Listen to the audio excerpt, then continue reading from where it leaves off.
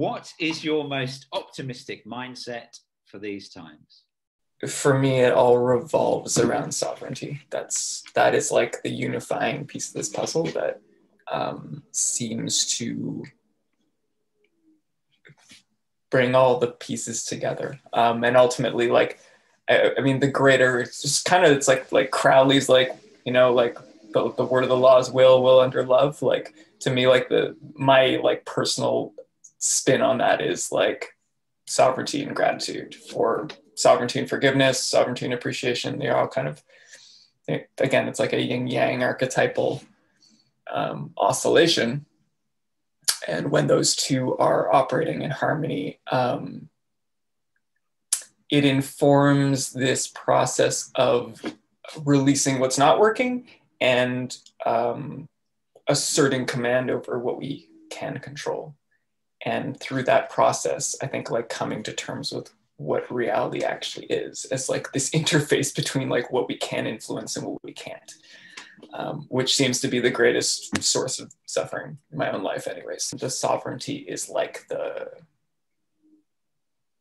like erecting of boundaries or whatever. It's still,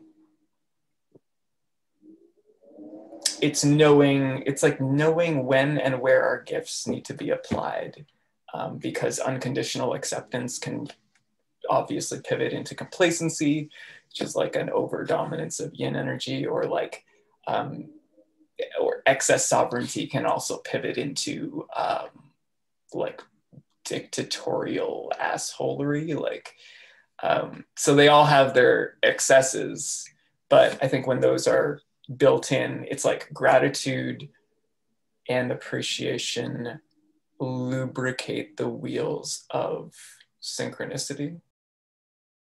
What have you done to realize your life's vision? I really enjoy this metaphor that we are living in a game or a simulation. Purely whether or not it is true in the strictest of senses, I think there's a lot of really fascinating reasons to think that it's not on-off base speculation. But that aside, it grants us permission to be a little bit more playful.